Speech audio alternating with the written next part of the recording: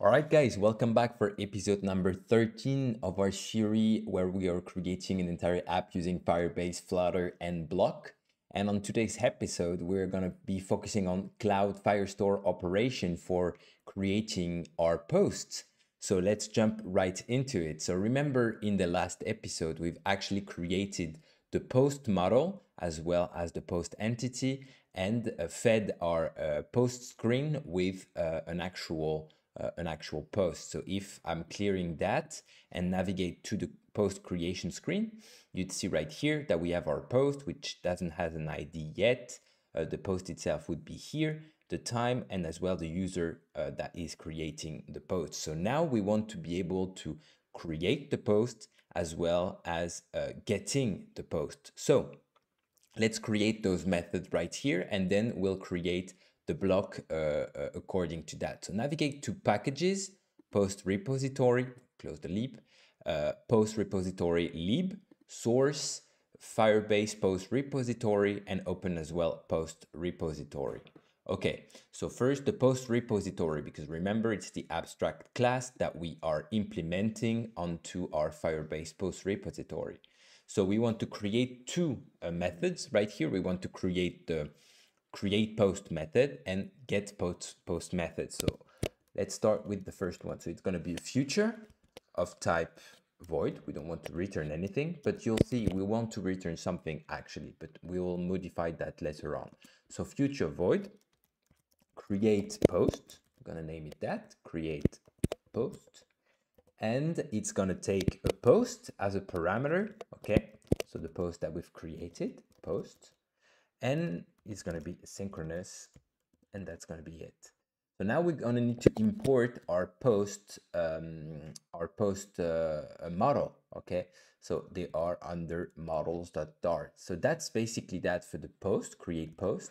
And now we want as well to not create post, but get post. And it's going to be a list of posts. Okay, so far so good. And here we don't want to have anything onto our let's say our method parameter. Okay, right here.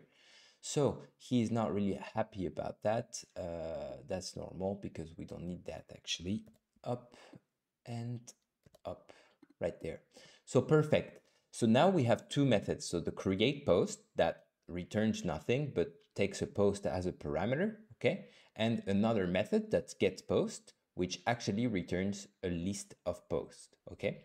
So now let's trick a little bit our create post method. So basically when we will be, when we are on the home screen right here, we'll have our get post method that'll be triggered and we'll get the list of posts, okay?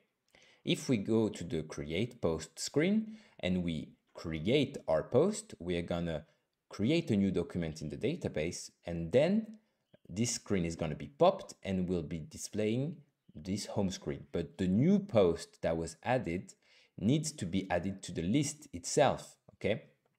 And the thing is, we could on navigation back re-trigger this get post method in order to re-get all the posts, or we can here as well say that we want to return the new post that was created. Okay, so maybe we want to say that. Okay, so now let's implement those two methods. So right here we can create the two overrides.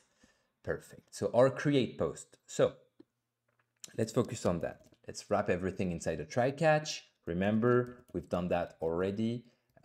Logging something if there is an exception by importing Dart developer, and if there is an exception, we are rethrowing it.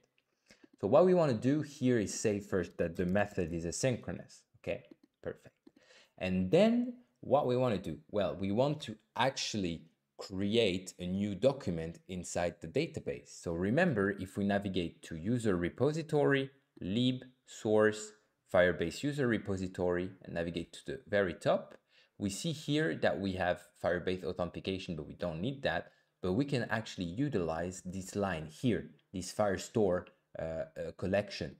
So here at the very top of our file, we can say that we first want to import Firebase storage, but we need to import it inside the prospect.yaml file. So we'll just take that right here. So inside our post repository level prospect.yaml file, you'll import Cloud Firestore.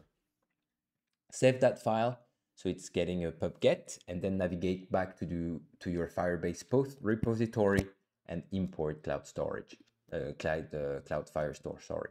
So here we are creating not a user collection, but a post collection, and naming our collection posts, okay?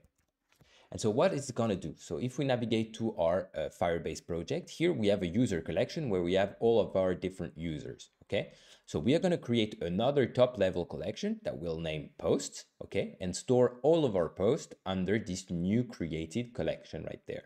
What you would want to do perhaps is to as well create the post as a sub collection of the user that just created the post. If you, for instance, want to display only the post that the user created, but you can as well do it differently with a top level collection. So that's what we're going to do. So what we want to do is create this new document, okay? So what we'll say post collection, okay, the one that we've just created, dot document, and now we're going to paste the posts dot post ID, so creating a new document with the post ID, the post ID field, and set that inside our database. And what type of data are we going to set? We're going to set post dot to entity dot to document, and we actually want to return our post, okay? We want to return our post. And you might say, right, but we don't need to return the post because we didn't change anything inside this post that we're getting. We're just putting it inside the database. But remember, here you see what type of post we have. We have post ID. This will change inside the screen, but this we need to set, and this we need to reset to what's actually the time of the post. So here we want to say that the post ID, post.post ID, is going to be equal to uid.v1. And here it's not going to be happy because we need to actually import uid. So here you want to navigate to the pub.dev website and type uid, and this is this one, and take that, copy that, and under your prospect.yaml file, you will import UUID. And the prospect.yaml file is under the post repository level, right? So once you've imported that, you can navigate back to your Firebase post repository and import UUID. So perhaps I've done a mistake. Yeah, just like that. So that's cool. We have now an ID for our post, and now we want to actually reset the create at by saying post.create at is equal to datetime.now. Perfect. And then here we're missing the await. Okay, perfect.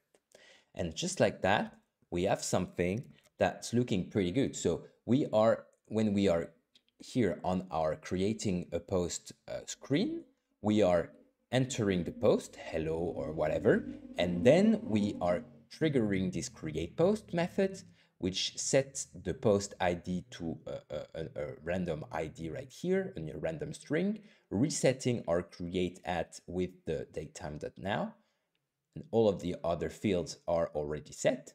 So the post field will be set by the text field right here, and the my user field is already set before and will come with the post here. And we are just in the new post collection, remember, in the document that corresponds to the ID that we're just creating, setting the post that we are taking right here and returning the post that was updated, and so we can implement it inside our list view right here. So the create post is done. Let's do now the get post. So try catch, same logic for the catch right here. And so here it's a little different, right? We want to get a list of posts. So we want to access our post collection, okay? Dot get, that's it. But then we'll have just a list here. If you can see, we're just going to have a future query snapshot and a map string dynamic. And we don't want a map, we want actually object. So what you want to say, it's after that, and here you have query snapshots, you want to say value dot docs, so all the documents, okay, dot map, dot map, okay. And right here, we want to say, okay, so we have here our map, our query document snapshot of type map string dynamic, okay? And if we access e.data, you'll actually see that we have our map string dynamic. So what we want to say is say post dot from entity, post entity dot from document, e.data. Perfect. And right here, we want to say, not right here, perhaps right here. No, because we want to actually return a list. So we want to say return on the very top right here, and perhaps it's here to list. Yes, perfect. And so now what we are doing, we are getting all of the documents inside our post collection. And after we have them, we are parsing basically the map string dynamic that we have inside all of those documents into post object, okay? Into the class post that we've created by exactly doing that and returning an entire list. And that's pretty much it for our get post. We can save that. And now we're done for the Firebase post repository. So we can close all of those files. And now let's just create very quick the different blocks that we want. So under block, create a new block, and we're going to say post operations. Yeah, we will actually want to create two blocks. Okay, we want to say create. So let's say create a post. Okay, so it's here, block. Let me rename that, create post block. And we as well want to create, so a new block, get post. And it's right here. Let me rename it, get post block. And so we have those two blocks right here, create post block and get post block. So let's start with create post block. So we have that. Let me just here add a new class that will say create post, okay? And it's gonna take, let's just extend, it's gonna extend our create post events right here. And so it takes as a parameter a post, okay? So let's create the constructor now. Let's say this.post. Perfect. Let's import our post model by importing the post repository. Let's just say that this is constant. And that's pretty much it for our create post events. Okay. So now let's create the state. So now we have here the initial state, but now we want to create 3 new states. So let me delete all that. Sorry.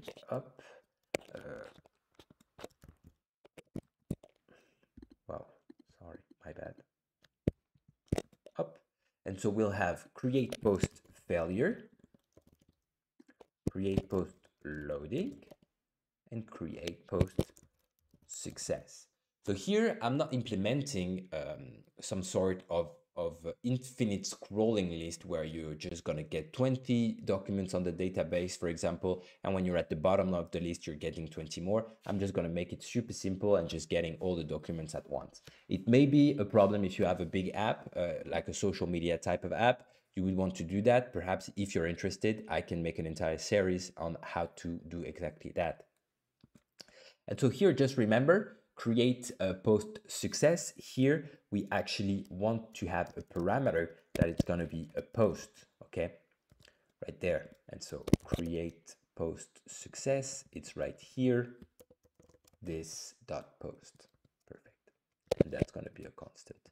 So that's pretty much it for our create post state. Now let's create the block. So on the event that's going to be create post, remember it's the same every time, type of structure. If there is a problem, we are emitting create post failure. At the very beginning, we are emitting create post, you've guessed it, loading. And if everything goes right, we are emitting create post success. Perfect. And here you have an error because you are actually looking for a post here. But here we need to access our post repository. Okay, so now post repository right here. So we can have the same structure as we have on our, let's use my user block right here. You know, we are requiring a user repository right there and then implementing it to our class parameter. So we are going to do just that here.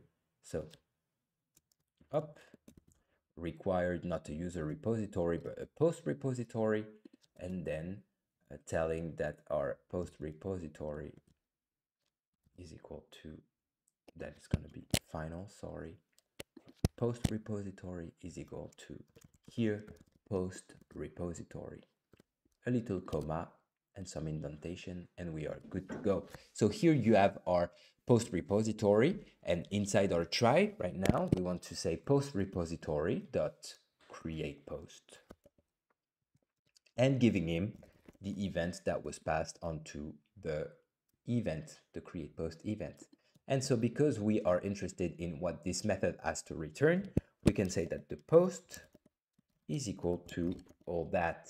Perfect. And we need to make this method asynchronous. And we can then return inside the create post success the post that was just created. And we can save that. And that's pretty much it for our create post block. So now let's move on to our create post. It's done. So now let's move on our get post. So let's get all of them open. So get post event. So basically same stuff. Get post, get posts. Up, implement that. Perfect. And now what we want inside the get post about here, sorry, it's not implement, it's extend. Sorry. Get post, do we need some parameter for the get post? We do not need some parameter, so we can just leave it as it is. The get post state is going to be the same principle for what it was for the create block. So we are just going to do just that right here. Up. So we have get post failure. Okay. If something goes wrong, get post loading and get post success.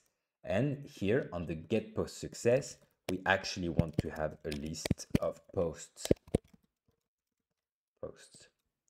Here you need to import the post repository as well and set the constructor of get post success to that. Perfect. And make it a constant. So that's pretty much it.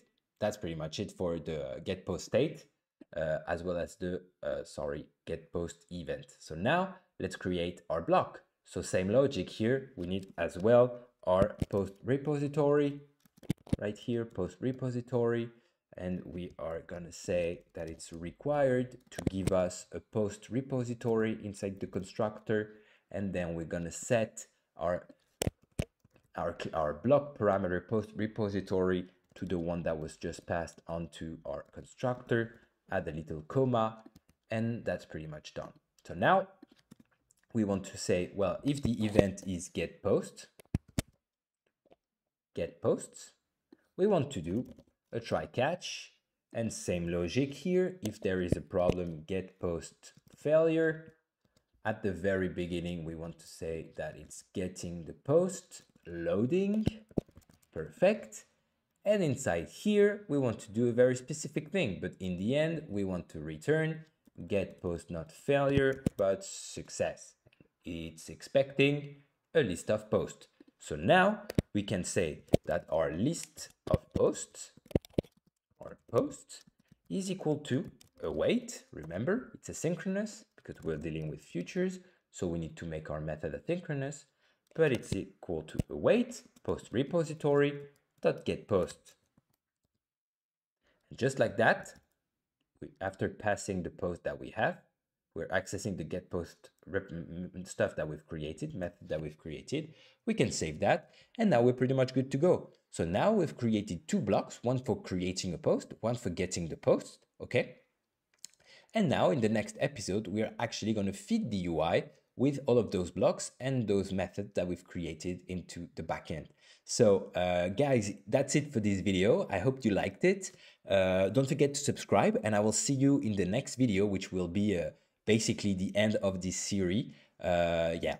So see you next time, guys. Bye-bye.